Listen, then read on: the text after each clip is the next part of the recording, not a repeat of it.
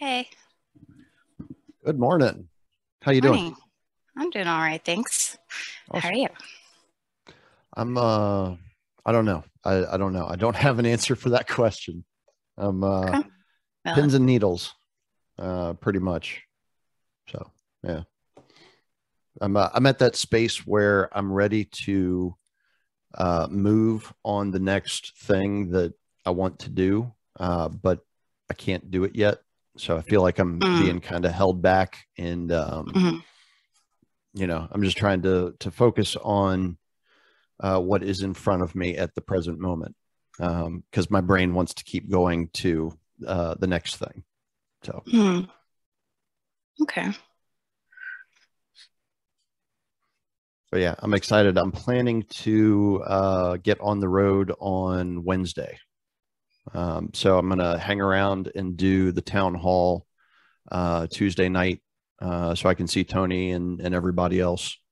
And then Wednesday morning after I wake up, pack up the car, drop off paperwork at the lawyer's office, leave the key, and get on the road. Nice. Yeah. How long is the drive? I have no idea.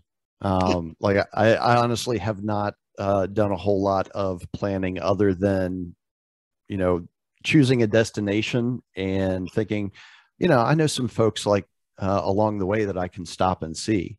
Hmm. So it's literally just going to be like a day by day process of, all right, how far did I get today? And how far do I think I can get tomorrow? So yeah, Nice. it's going to be an So, adventure. yeah. Yeah, sounds fun. We'll see. I had a guy up in New York that I'd been talking to, God, I don't know, since like April, I think, who was wanting to make the trip with me. And I was like, yeah, that's cool. I'd love to have a travel buddy. But apparently he couldn't like get his logistics squared away to be able to do it. So now I'm, just by myself, which is Mm. adding a whole different level of pressure. But it'll be fine. I'm sure it'll work out. Yeah, I will. You'll get there. Oh yeah. All right. So how was your week other than feverishly trying to crank out another piece of the puzzle? It was good. Yeah. You it was feverish, I suppose, but kind of just sometimes you just get into a flow state and it just happens. So that's kind of what happened this time. I didn't really have to try too hard, which is great. That's ideal. Nice. It's for it to just come naturally. So I did that. I was thinking a lot about just whenever I write these things, my mind is occupied with the kind of the main themes. So I was just thinking a lot about, like biosensors and surveillance and all of that. So just been kind of walking down some weird rabbit holes. So trying not to get too involved because it can kind of drive you crazy, you know. Hmm. Yeah, it'll definitely do that. I'm actually kind of surprised that we didn't bump into each other in some of those rabbit holes because it sounds like we were in the same general area for a while. Yeah, were you look so what I wanted to kind of talk about is I'm not sure if we really went into this too much was the total information awareness program, Mhm. um, Poindexter, Prism, and then Snowden, and kind of the aftermath of all of that. Let's say that's a big one, and I'm happy to talk about it because I actually did a fair amount. I would call it a fair amount of research, not this past week, but the one previous on the Information Awareness Office, the projects that they had going on in the early 2000s, and then I also kind of dove off into another DARPA program that is curiously not mentioned in the book at all, which Okay. is LifeLog. And it was actually running concurrently. with total information awareness. And there are some very interesting parallels between the two programs, not just the fact that they were both dealing with the collection and analysis of information. Okay. It's almost like they have these redundant systems so that if one fails, they have a backup. Yeah. Or like the way I've always looked at it is, you've got a team of scientists working on a problem because, one or two may come up with a couple of good ideas. But if you've got like 5 or 6 or 20, you're going to have a lot more brain power to Mm, draw from. yeah, definitely. True, but I mean, why do they separate them into different, projects if they're accomplishing or aiming to accomplish the same thing? That's my question. Well, I mean that kind of in my mind it goes back to the whole idea of compartmentalization. In other words, you Mm, might have like these two projects running concurrently with one another, and from the outside at the 25,000 foot level, it appears that they're working on creating the same product, but in reality they're actually coming at it from different points of view, where one might be looking at it mm, from, say, like the military applications of what you would be able to do with this technology. The other one could be looking at it from the standpoint of being able to create some sort of like consumer product out of it that would enable you to mhm. do the exact same things, but instead of focusing on the theater of combat, you're focusing more on the broad, economic systems and that sort of thing. So it just kind of, Is that what LifeLog is doing? well, interesting. You should ask that question because so let me see. Because there's not a whole lot of information on the program itself, or at least not that's readily available. Like if I had spent like a good week trying to dive in and uncover like as many details as I possibly could, I probably would have found a lot more. But I literally spent like, I don't know, maybe 4 hours, 5 hours, something like that, just finding what was readily available. Um, but so some of the things that they were looking at collecting as far as personal identifiers for data aggregation were things like credit card purchases, the websites that people would visit, the content of phone calls and emails, scans of faxes and postal mail, contents of instant messages, books and magazines that had been read, TV and radio programming selections, physical locations recorded via wearable GPS, and biomedical data captured through wearable sensors. Which, when you look at that Mm, list, it might not be every single one of those things was what TIA was focusing on in trying to identify terrorists. Um, but a good 75 to 80% of that list were the exact same things that TIA wanted to collect and be able to analyze. mhm. Yeah, that's pretty in depth. Um, uh, so basically, what that seems to me is like they're trying to collect data so that they can have a good idea of what you're going to do next. Yeah, yeah. Okay. So I don't even remember. I think this might have even been Wikipedia. Yeah, this was Wikipedia that I was getting this information from, believe it or not. They say that the high level goal of the project was to identify preferences, plans, goals, and other markers of intentionality. In other words, being able to figure out what people were going to do based on their patterns of past behavior. Okay. So And I think this is, cybernetics, essentially. yeah, yeah, definitely cybernetics. I think that they're doing this for a number of reasons. So first would be to, predict market outcomes. Um, and put new products on a market that people will buy, right? It's like kind of like it's advertising without the actual ad. So they're advertising a product to you that they know that you'll buy, right? So they're just putting it in front of you to buy. But also, all of this information is really important for understanding like decision making and the way that intentions operate. And I think that that's a really tricky aspect to kind of code. So if you're trying to, I don't know, write a code for an AI to be at least resemble human interaction with the environment and, you know, kind of resemble having intention, you'd want to model it off of people's intentions. And I think that's what they're trying to do. They're trying to create some like artificial model of conditions plus intentions with the outcome of behavior, so that, I mean, I don't know why it. I think that there's a big, very big arms race happening to get to AI or generalized AI.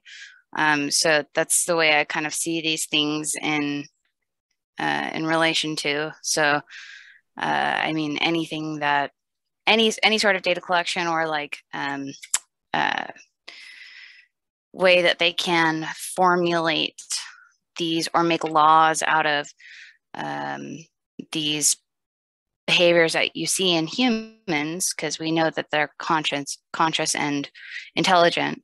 They're trying to find ways to code those or create rules or laws that they can add into the makeup or like the, you know, the binary makeup of the AI to make it intelligent, right? So that might be something that they're doing.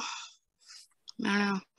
Yeah, I don't know. well, no, I think I think that's definitely a part of it, because that ties into the whole aspect of what they call machine learning, where when you have the data collection that's happening on the social networks, and the things like when you try to sign into a website or something like that, and you get the little reCAPTCHA box where it's like, oh, pick these squares that have this thing in it, and don't pick any of the squares that don't have it. Like that's all meant to teach the whatever it is that they're developing, whether we can actually call it AI or not. It's taking the human input and feeding it into that system in order to make it smarter somehow. How they're actually, like, the whole part that I haven't understood, and maybe now that I'm actually taking the time to think about it, it starts making a little bit more sense. But like, when they present you that box of 12 squares and they're like, pick all the squares that have a crosswalk in it. Well, these are all visual cues. So like, what is the actual purpose of the machine being able to identify a crosswalk in a picture? And maybe it's not so much that it's the crosswalk itself that's important, but it's being able to quickly scan an image and identify the usable data within it. I don't know. It seems kind of a flimsy premise, but there's got to be something more to it than just these simple tasks that they're putting in front of the rest of us. You know what I mean? Well, I will say that I mean, like we read in the book, it's really difficult for machines to determine what's a shadow and what's an object, and that's really our intelligence is a very complex thing. It's very much continuous and instantaneous feedback between us and the environment. So I think it would be a really difficult task for an artificial intelligence to look at a screen, read the sentence, click all the squares with a crosswalk in it, and then do the task correctly. I think that that's actually a pretty big reach for that. Although they'd like you to think that we're way beyond that. Because if I would say in the most advanced way that these artificial intelligences are functioning right now is in the realm of language, because it is a closed system. There's a little room for, I mean, it's grammar and content, right? So it's basically like a math problem. But when you introduce an environment to it, when you introduce objects, shadows, irony, illusion to the environment, it's gonna get like immediately lost. Yeah. Well, yeah, and that was actually one of the programs in Total Information Awareness was specifically designed around that type of closed network system. Let me see if I can find it in my, yeah. So it was called, Communicator. And what they wanted to do was they wanted to develop a very limited dialogue interaction between humans and computers, so that the two would be able to interface with one another, and there would be absolutely no ambiguity in the language that both of them were using to try and identify whatever it is, that they were trying to accomplish. So that actually makes a fair amount of sense. Isn't that where Siri comes from? Yes. Yeah. That we all use nowadays, and we're all training constantly by using it. It's becoming better and better. I don't. I have never used that shit, and I never will. Well, that's not fair. I do say, "Hey Siri," whenever I'm in a crowded room and I want to piss like half the people in the room off. I have done that before. Yeah. But no, hey Siri, Google Project Communicator. Nice. Well, there's that. Think about this too, because another one of the programs in Total Information Awareness was one that was called EARS, which stood for Effective, Affordable, Reusable Speech to Text. And that's something that is incorporated in pretty much every device nowadays, at least every mobile device, if not every PC that is available on the market. Speech to text, it's become ubiquitous. And again, we've been training it over the course of the last 15 years or so, because even though we know we're not supposed to do things like drive and text, people are like, oh, well, I can get around that because I can just have my phone read the text to me, and then I can speak my response back to it so that I don't have to take my eyes off the road and I can keep driving. And you know what you could also do is just call the person. Yeah. But that requires effort. Talking to your phone doesn't require as much effort. But they rely on this. They identify the ways that people are going to follow the paths of least resistance, and then they gamify those paths so that people will be more likely to choose them. Yeah, I mean, I'm not an Apple user outside of my computer, but on my phone, I have a Google Assistant, and my Google Assistant wants me to play games with it, and it wants to tell me riddles and jokes and hear my responses and all this. They're trying to figure out how they can get you to interact with it more by offering features that you may or may not find useful. I mean, to me, it just makes things more difficult. If anything, I'm pretty good at doing those things myself. So when you add one extra layer of complication, that is really erroneous at times. Like it's again, these things they would like you to think are very advanced. But when what is advanced for an artificial intelligence is a very, very, very dumb intelligence still. It's really not all that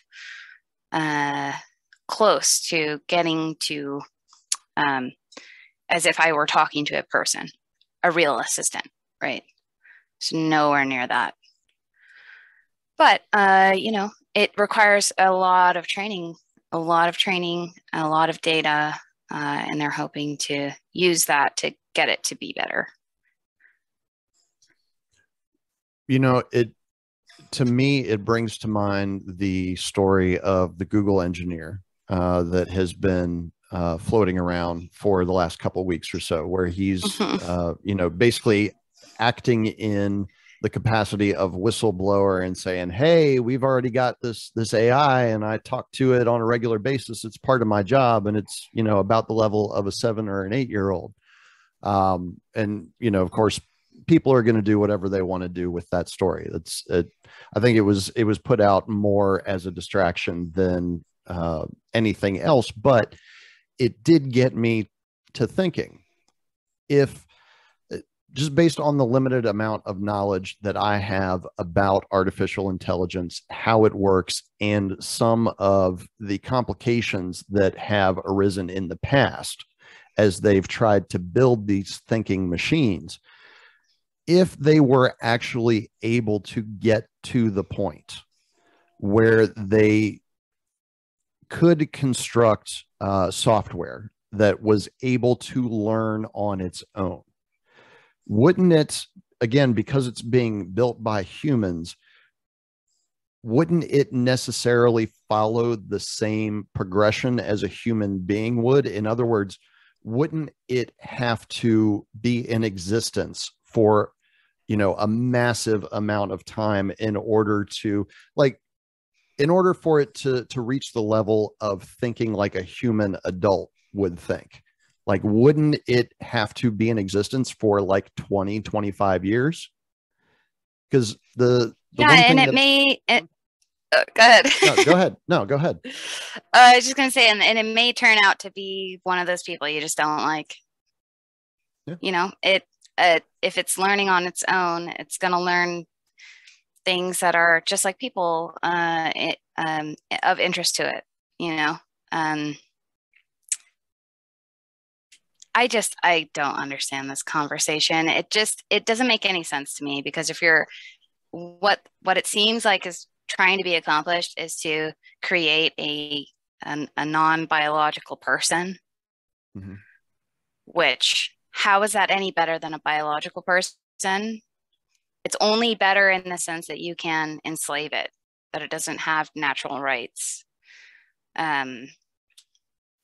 But if it really truly is a sentient, conscious, intelligent being that can make moral choices in the world, shouldn't it be treated as if it is as all other sentient, conscious, moral actors in the world are treated, right? As individuals with rights. So they're almost creating something to get around natural rights, but they're just creating another problem, which is the same exact problem they were dealing with in the beginning.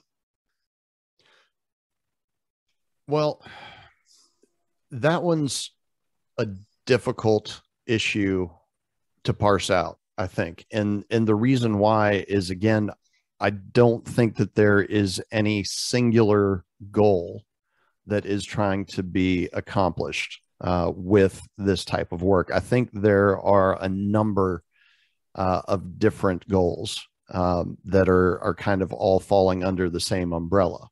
I think obviously they want to be able to create a labor force that is 100% controlled, right? Like, it has no free will whatsoever. They're literally created to do a job. They do the job as perfect as it can possibly be done, and nobody has to worry about ethical or moral dilemmas or any of that sort of thing. They're literally just there to do a job. Yeah, or even paying them. Yeah, because that's even better, Yeah, it definitely devalues labor, because if you can get the same labor for free, yeah, why should I pay you for yours? Yeah, and another way to kind of come at this is with the way technology, and especially computing technology, advances over time and how its efficiency improves over time. I mean, just doing the math, there's going to come a certain point in time, we may have even already reached that point, where computers become more efficient at processing data and determining probabilistic outcomes than human beings are capable of doing.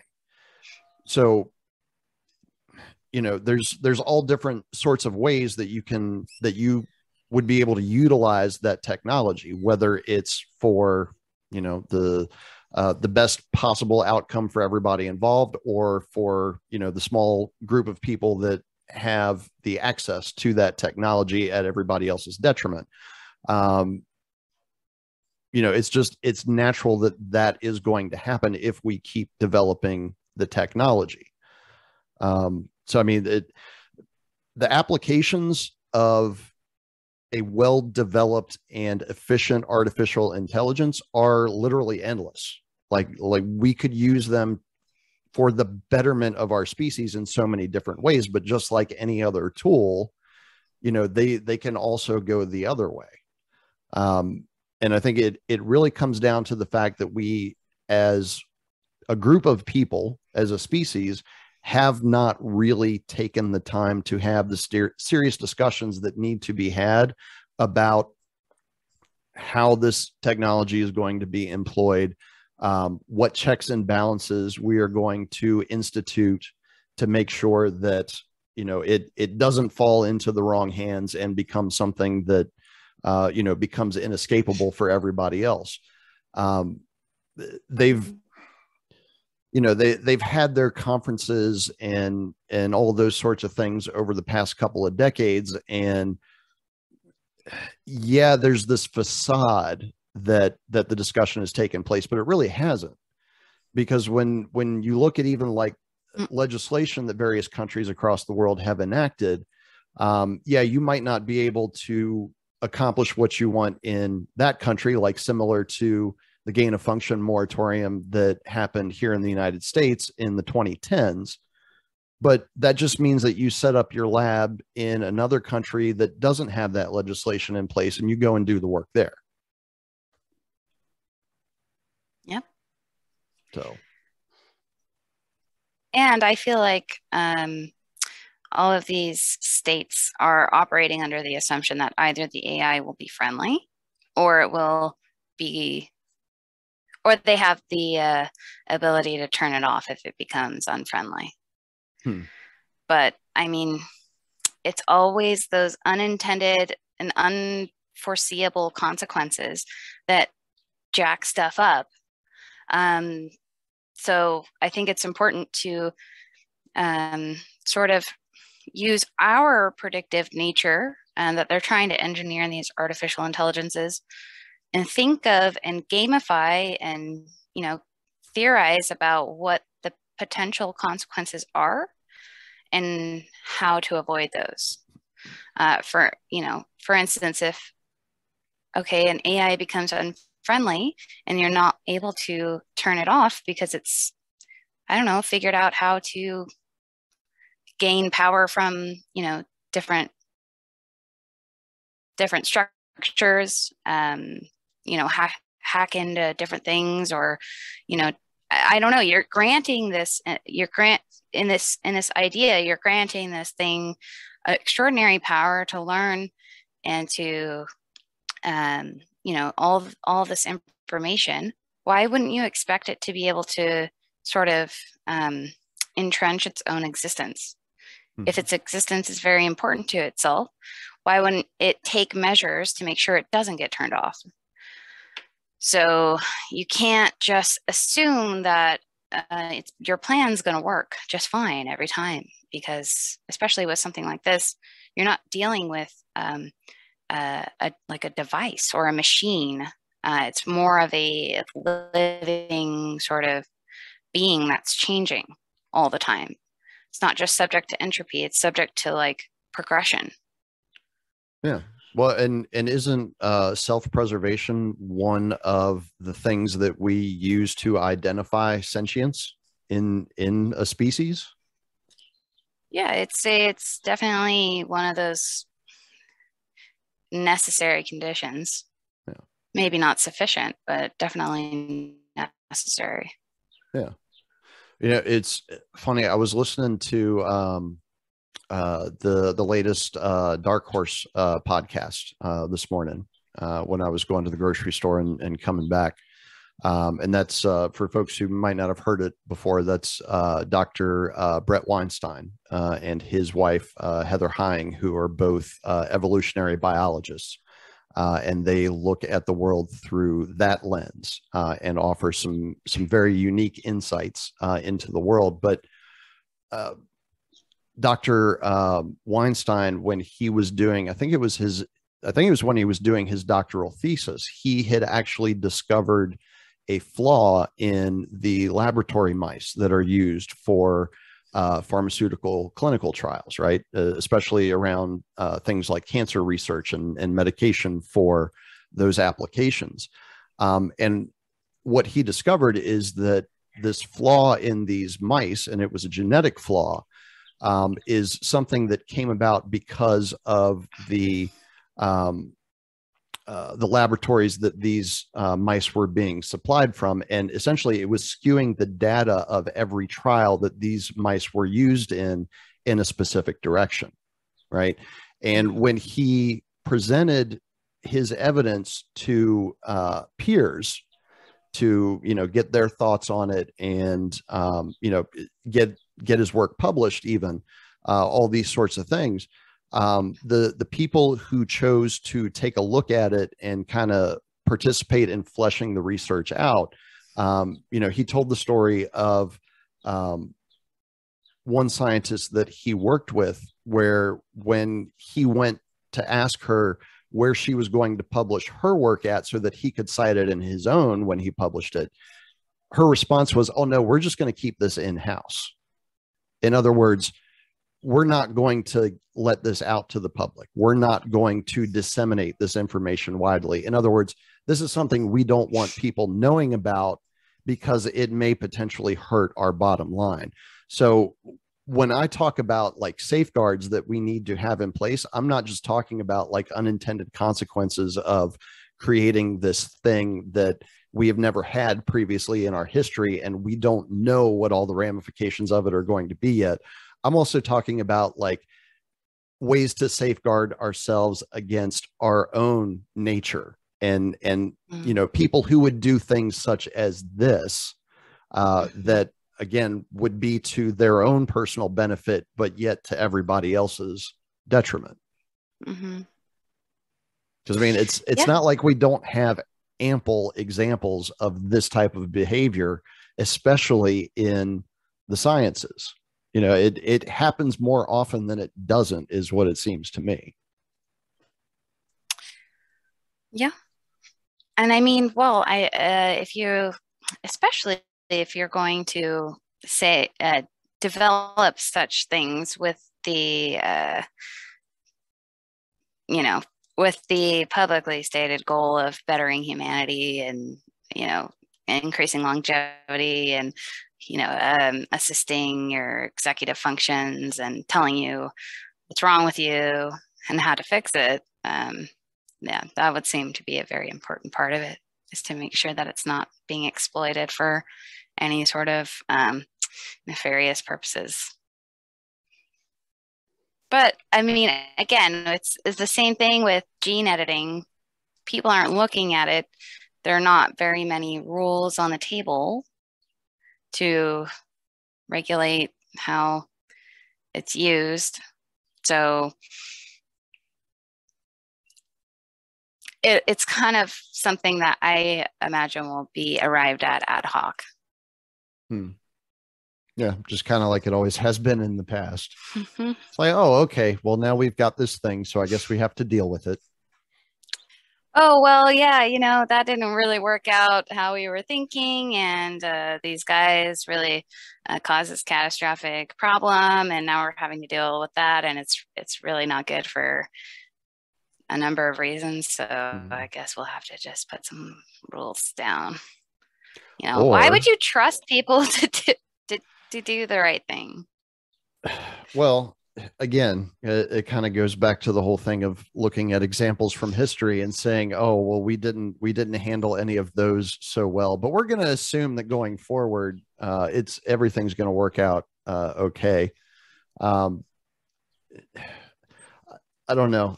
Maybe it's just because I'm older and because I seem to get more cynical as time goes by, but it seems like a lot of this stuff is deliberate. Like, so the shuttering of the Information Awareness Office at DARPA by Congress, like even reading back through that whole situation 20 years later, the speed with which it happened, um, just it doesn't seem organic. Like it looks like it was done on purpose in order to again take those programs out of the public spotlight and put them into the black budgets so that they could continue perfecting them without anybody being aware that it was still going on. Because I think it was actually in the book. Sharon Weinberger pointed out that there was I think it was a New York Times article that kind of got the whole firestorm behind total information awareness kicked off. And it was like once that piece came out in the New York Times, then there was like a flood of articles over the course of the next several weeks and months that were just echoing the exact same sentiment. And that was what kind of forced it in front of Congress and, made them make a decision on it. And it, again, just kind of going through that timeline and looking at how all of that took place, like it does not feel organic. Like I said, like it looks like it was done deliberately in order to achieve a specific outcome, which is exactly what happened. They shuttered that program at DARPA. They handed it off to the NSA and a few other different agencies, basically split it up between a handful of agencies. And then the work just continued as it normally would have. Like with who was the partner that was working with DARPA on a lot of it? I got them in here somewhere. Yeah, SAIC, Science Applications International Corporation. Like they didn't stop working on these programs just because the Information Awareness Office got shuttered. They went and continued working with the NSA on to help create PRISM, like you were saying earlier. Like that didn't stop at all just because Congress said, no, DARPA can't do this anymore. Yeah. Well, I mean, it's like Sharon said in the book, is the best way to kill a program is to rename it, right? And then rename it again. And then I guess if you still need to kill it, then you kill it then. But you don't do it just flat out because people don't like it. Mm-hmm. I mean, the ostensive reason for your program existing is because there's a reason for it or a use. And in this case, they're trying to, again, predict behavior, understand intentions, see beyond your skull and into your brain and your mind to determine who's a terrorist, right? Or who is a bad actor, who's threatening national security, etc. So in their mind, they have I think you hit on it right there. It's to identify threats to national security. Yeah. Not threats to the nation. Right? Not threats to the United States, but threats to national security. Mm-hmm. And after all, what is national security? It's security for the state. Yeah. It's what the government doesn't want the people to know. Mm-hmm. Oh yeah, because national security can be compromised by its citizens no longer wanting its government in power. That's a threat to national security. So it's really important to make sure the right information gets out there. People are thinking the right things, they're doing the right things, they intend to do the right things. It's all one big matrix of things that they're trying to control. It's I agree Very with you manufactured. 100%. Yeah, completely manufactured. Have you heard of Project Score? Tell me about it, because names I'm sometimes good with, but they tend to slip every now and then. So tell me what it's Okay. about. I mean, it's on the same line as everything else. It's just it's another one of those projects, but it stands for Systematizing Confidence in Open Research and Evidence, which sounds innocuous, but the description of it is the Department of Defense often leverages social and behavioral science, SBS, research to design plans, guide investments, assess outcomes, and build models of human social systems and behaviors as they relate to national security challenges in the human domain. Um, so, to help address the situation, DARPA's SCORE project aims to develop and deploy automated tools to assign confidence scores to different social and behavioral science research results and claims. So they're trying to figure out what is good data and what is bad data. So they're collecting all the data, and then they're also trying to figure out whether or not it's good. But again, it's to model accurately and well human social systems, they call them, or I would say human social networks or something like that, and then how those individuals, entities, or groups kind of interact and how they operate on the world. So I think what this means is that they're trying to model I mean, it's kind of like they're trying to put, as we read about in the book, like creating a 3D map, and like a virtual map of the human social realm so that they can do simulations about different effects and how those effects might cause those different pieces to move, and so that they can kind of gamify the system and make sure that what they are doing in maybe different programs is going to have that desired outcome. Yeah, sounds about right. Yeah, because it was monitoring social networks was a big part of total information awareness. Obviously, it was a big part of LifeLog because it was, just another source of data. And then what was it? Well, 2004 in February, we have Facebook, the granddaddy of social media, comes online. Twitter follows shortly thereafter. MySpace was even a little bit before Facebook. So it seems to me that this thing that we are told to call social media is really just another form of data aggregation in order to, be able to tie specific sets of data to specific individuals based on identifiers. So social networks. Yeah, exactly. Well, the problem with that is that those connections and networks are really, really complicated too. So that's part of the reason why they want AI, is to look at those things and then tell them what they want to know about it. So they can't, they're getting that data and they're like, really, we don't know how to use this. But if we create a machine smart enough to tell us how to use it, then great. Yeah. Because as it stands, it's not really operable. It's not actionable information.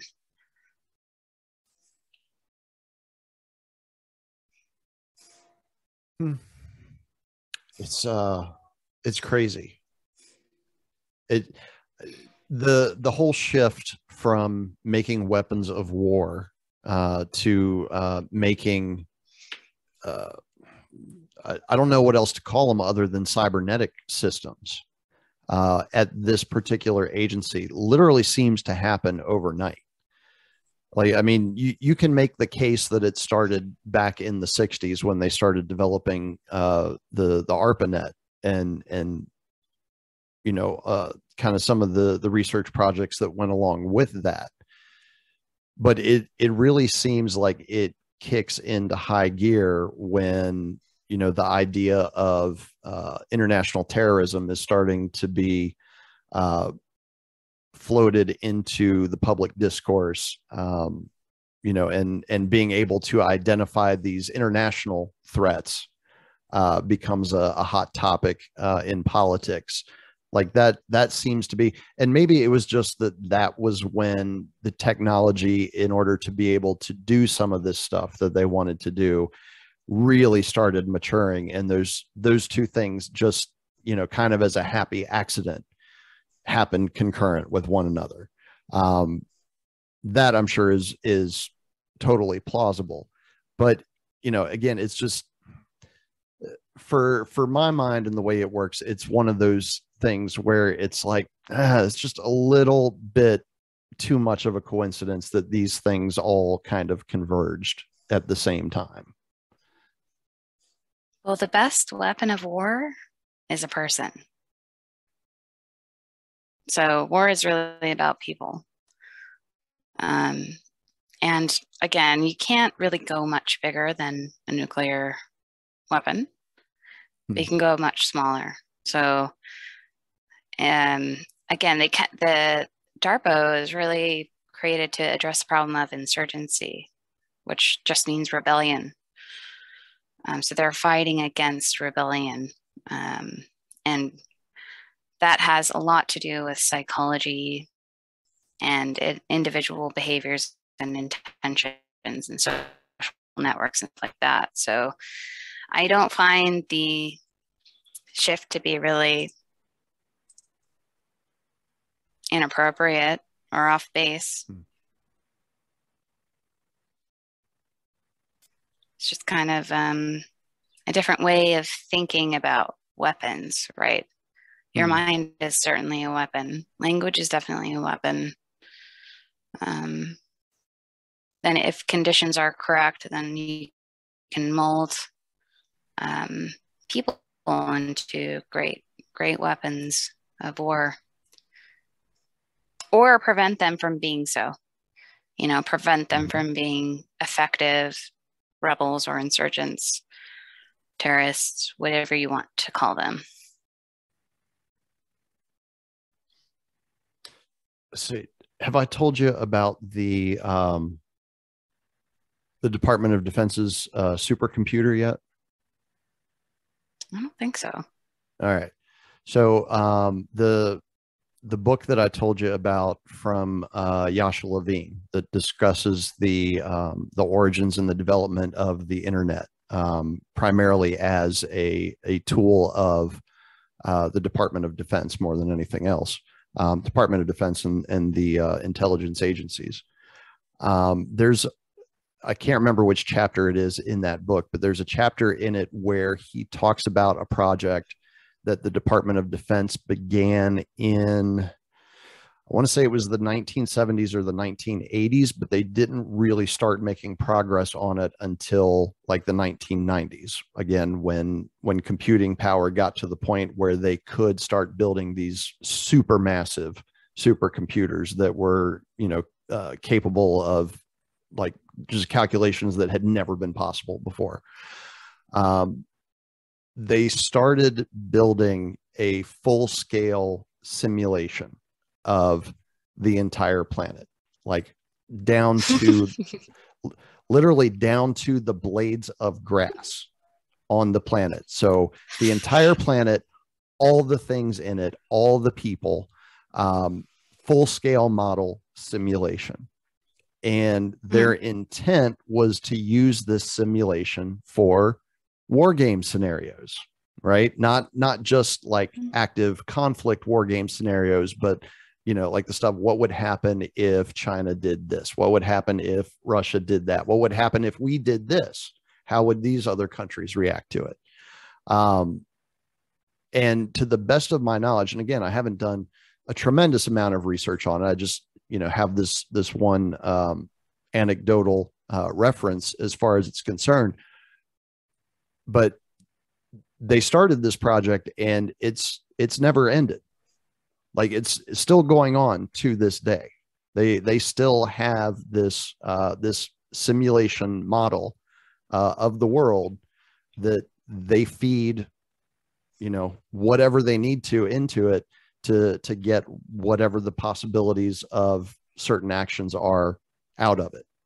And they're literally, from what I can tell, using this to direct the moves that they make, both in the theaters of conflict as well as in the the theater of public perception, really.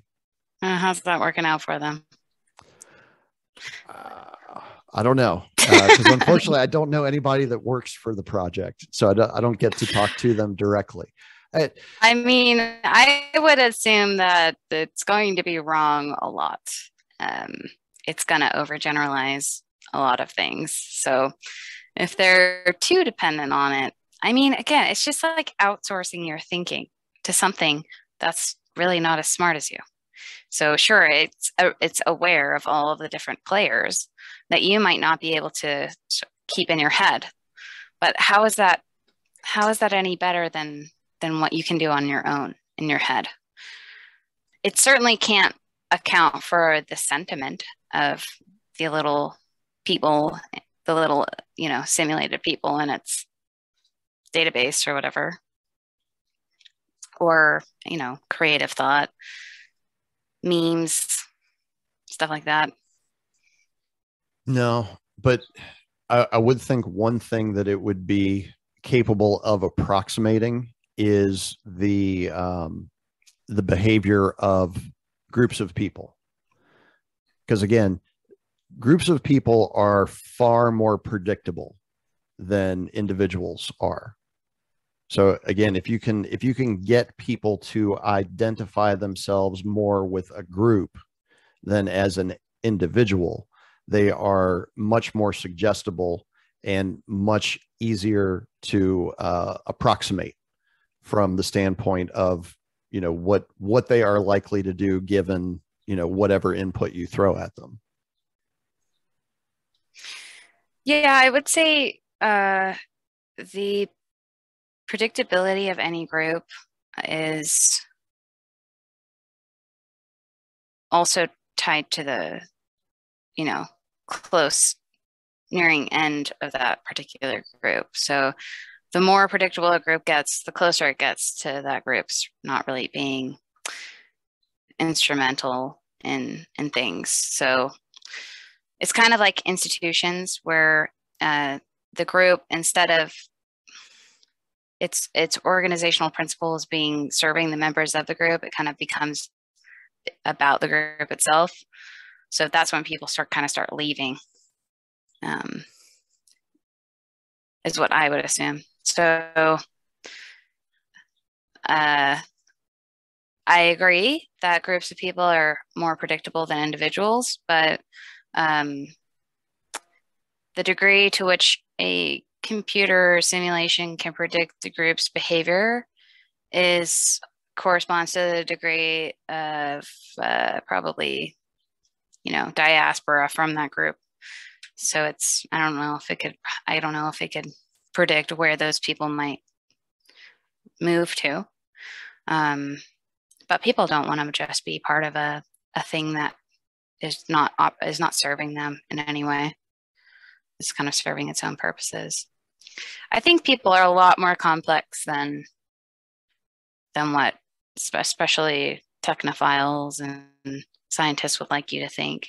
They think you're just some predictable animal who's got really nothing interesting to it, but there's a lot more under the surface than they can predict. If they're using their models to inform policy decisions today, I'd say that it's doing a bad job. Because it really hasn't accomplished much in the way of, I mean, people are very mad. People are very upset with, and if, you know, in Russia and Ukraine, it's really not working out for them. They've maybe accomplished the goal of distracting you, but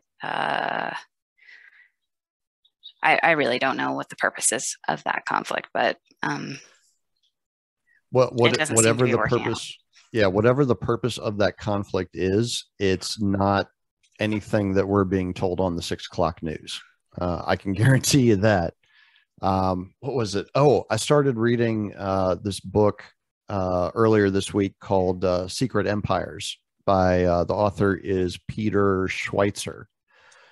And the first 4 or 5 chapters of this book, it's about politicians and how they develop their spheres of influence, and then essentially, sell that influence to the highest bidder, whether it's in business or politics or wherever, and essentially how they get away with doing it under the law and don't get prosecuted for it. But like the first 4 or 5 chapters of this book, he spends talking about the Biden family and the Kerry family almost exclusively. And in the course of doing that, he spends a lot of time focusing on their relationships with politicians and businesses in both China and Ukraine. And the really interesting thing about it is this book does an excellent job of setting the stage and explaining why what is happening in the Ukraine is happening right now. It has everything to do with natural resources. It has everything to do with profit that will be made from those natural resources. And in my mind, if anybody says anything different, then they're probably trying to sell you something, because that seems to be what war always comes down to at the end of the day, is control of valuable land, because there are resources on that land that can be commoditized. So it's like the areas. The one thing that is really. Well, I was just going to say the areas that, I was just going to say Russia, the one. the areas that Russia is trying to occupy right now are extremely rich, not only in petroleum resources, but also rare earth minerals as well. So that's,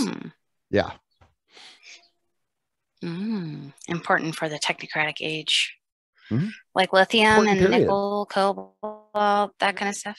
Okay. Yep. Okay. All right. Well, I got it. That makes more sense now. Because those, again, there is one thing that is really limited, and that is the finite resources on Earth, like the finite amount of energy that exists. That it will never change in its number. It just gets converted into one thing, and then converted into another thing, transmuted into one thing, whatever. It moves around, but it's still a finite resource. And I think that's, I think that, has to do with our obsession with getting off the planet, right? Is to find new mineable planets that have, I would love to know why people are so obsessed with getting to Mars. It's not about people. It's probably has more to do with mining resources. So does Mars have any, heavy metals or elements that are important for things like computer chips or solar panels, or what is the real interest there? Because it's not about you and me. It's not about creating an interplanetary species. It's not about that. It's about changing the amount of resources we have to work with, because the more resources you have, the more you can sell, the more money you can make. pretty simple. Yeah. Yeah, I can't argue with that at all. It seems like at the end of the day, everything always comes back to basic economics. Mhm. You know, it's the golden rule. He who has the gold makes the rules, and if you have more than the other guy, then your rules are going to stick. He who controls the spice Yep. controls the universe. Okay. I mean, we know Musk is a very big fan of Dune, so I think he understands that concept Yeah. or that idea in that book. So, yeah. All right. So you mentioned Mr. Snowden earlier. I'm curious to know what you want to discuss about him because this is a subject that I have not gotten to breach with a lot of people. Oh, I mean, I think his involvement in it is pretty simple, right? He was working for the NSA, and I mean, I'm just giving you what I understand of the situation. I could be wrong on all of this because this is a newer topic for me. So he was working at the NSA. He understood that some of the projects were overreaching in terms of privacy. People were being spied on, essentially, domestically, and not just terrorists, just everyone. They were just kind of doing a very wide, sweeping vacuum of data, and he just exposed that. He just released documents that proved that was the function of the NSA's programs, which I don't know if it had a name. Yeah, it was Prism.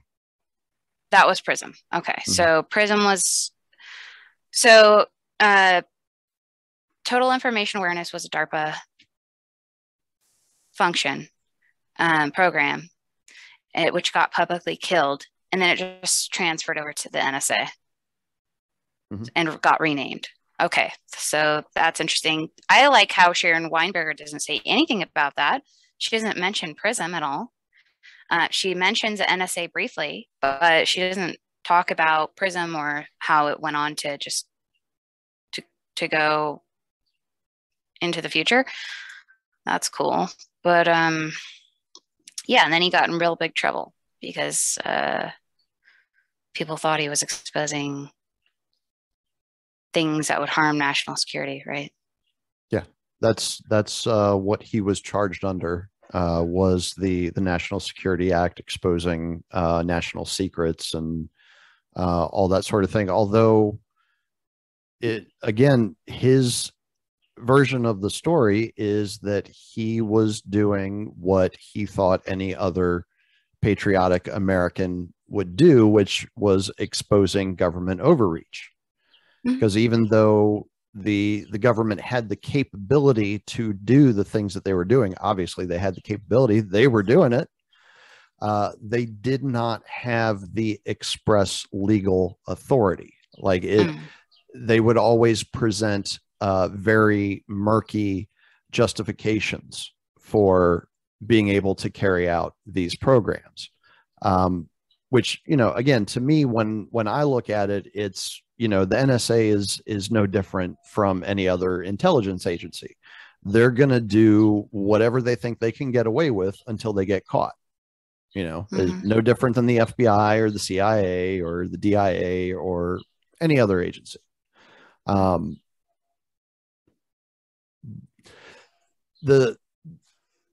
Where I start to have a problem with the genuineness of the Snowden episode, and I actually went to the trouble of reading his autobiography. I don't remember if he mentioned who helped him write that book, but it was a very well written book. It's very, very quick, easy read. If you ever get a chance to read it, and you could think you can tear through it in a couple of days, go ahead. It's very well crafted story, which is one of my problems with it. It's a very well crafted story. It does leave out some rather striking details, which I can't think of right off the top of my head, but there were questions that I had as I was reading through the book that never got answered. Not the least of which is, if this guy was the threat to the government that they were trying to make him out to be, he wouldn't still be walking around telling his story. Like it just wouldn't happen. Like he would have been gone. He would have had a black bag placed over his head. He would have been thrown in a C-130, and the world would never have heard from Edward Snowden again. He would have been found with a shotgun wound to his stomach, hanging from an electrical cord. Yeah, exactly. And then when you start to factor in things like, after he went into exile, he started making appearances at all of these privacy conferences around the world. And usually he would do so remotely, from his undisclosed apartment location in Moscow or wherever the hell he's supposed to be these days. But he was always promoting these products to the event goers that were supposed to give them greater online privacy in the digital space, right? Like one of the things that he's a really big proponent of is the Onion router. And again, the problem with the products that he's promoting is they can be and have been demonstrated to not live up to the promises that they claim. Yes, the Onion router can provide you a degree of anonymity when you go online. Doesn't matter what browser you use, really. But there are literally like hundreds of ways that you yourself can expose your personal information through the Onion router. Right? Like these are known flaws in the technology that have never been addressed, have never been fixed. And when you bring them up, they very quickly get sidestepped. So I don't know. Again, maybe it's my cynicism that causes me to look at things this way, but it just seems like whenever something is deliberately put in front of the public, with the bells and whistles screaming, "Hey, look at me, look at me, look at me," I immediately start questioning it, because I know of far too many stories of whistleblowers who have tried to make things public who end up in a ditch. Right? Never to be heard from again. Like what makes this cat so special that he has been able to evade the long arm of the Five Eyes, Right. I think that's a healthy skepticism to have. Because if it really needed to be kept quiet, it could have been.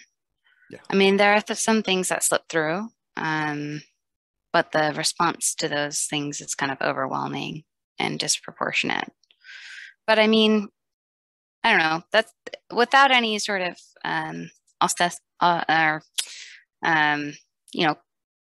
solid evidence to prove that it is kind of like a controlled opposition or a limited hangout or whatever. You can still persist in the hope that, this guy is who he says he is, right? And that he's actually a patriot, and that he's doing the right thing.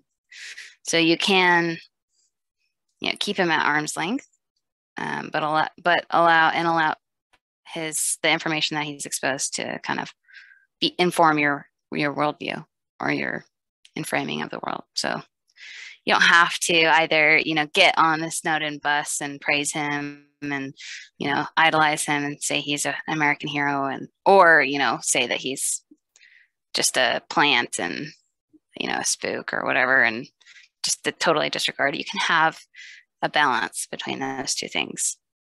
Because what we did learn about PRISM. People didn't know about that before. So that is something that did happen that may not have happened without him. And I'd say that's good. It's better to know than to not know that you're being spied on. Because an object, observed is changed fundamentally in its nature. So, I mean, I think that's probably what acted as the impetus for, end-to-end encrypted messaging applications like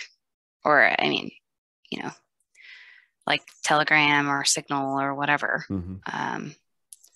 and other things like that. So I think those are good outcomes, or at least the idea that it is good to keep an eye on your data and your information online and in the public sphere, because you can't just exist in lollygag in the world and just naively think that people don't care about spying on you when they do. I mean, one of my younger acquaintances told me, well, you can send encrypted messages on Instagram. I'm like, they're not going to be encrypted to anyone in Google, Facebook, their whole sphere. They're definitely not going to be encrypted to them. Well, why would they want to spy on me? I'm just an 18-year-old girl. Like, they want to spy on you. They want your data. It doesn't matter who you are. They want your data if they can get it. It doesn't matter who it is. Damn it, I can never remember who it was, but it was I want to say it was at a World Economic Forum meeting. Somebody, and this was, I think, in the 2010s, somebody made the statement that data will be the currency of the future. Yeah. And again, this is not a statement that is made lightly, right? It was on a grand stage in front of people who are arguably leaders of industry, right? So, I mean, if they're using that platform to make that kind of statement, there's definitely a large amount of weight that is going to be behind that statement. And as far as I can tell, that's exactly what the technology that we currently have is being geared towards, is the harvesting of data, so that it can be used as a currency the same way that we use dollars today. It's just going to be used to make the world a safer place. Okay? For so whom? Just lean into it. Just lean into it. It doesn't matter. It's safer. Safer, better. Okay? All right. Anything else you want to touch on? Well, I mean, aliens, but or do we have the enough lack time for thereof? No, just one final thought. I think I don't think that there are aliens. I think there is identified aerial phenomena, but aliens are a great reason to spend money on projects getting people into space for the aforementioned mining of interplanetary resources. I like that. That's a good way to look at it. Yeah, because again, at the end of the day, it always comes back to generating wealth, generating more wealth for the people who already have too much. So it's, the old adage always seems to apply: follow the money and you will eventually find the truth. It's really that simple. Yeah, and I mean, I think these people they definitely have some emotional and they have an emotional stake, and they feel like they have more to gain than just money. I think that they think their endeavors to find immortality, omniscience, stuff like that will be aided by more resources. So if they can put more resources and more money into these endeavors, they'll find the way to be immortal, right? And that will be their legacy. They will gift the legacy. They will gift the human race a new utopic, I don't know, whatever vision of the future. I mean, it's very so hubristic and whatever. They want to change the world, right? They want to be immortal. They want to know everything, and that's something they're after too, because they have all the money. They don't need any more. But you can't. What good is money if you can't use it?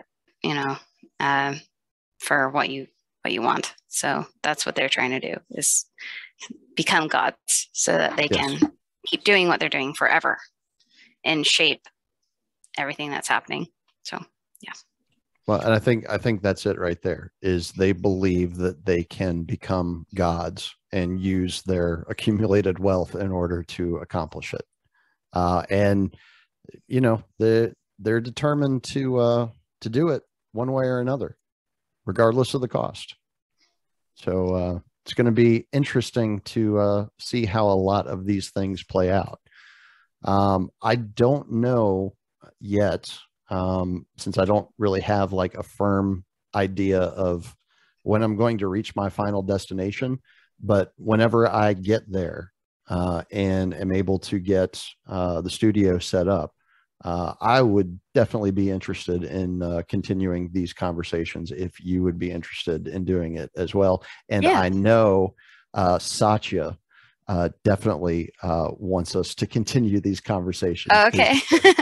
He got a lot out of the ones that he's seen so far. So awesome. Shout out to Satyagraha, Meaty Monarchy Kingdom. I love that guy. Oh, yeah. Lots of wisdom there.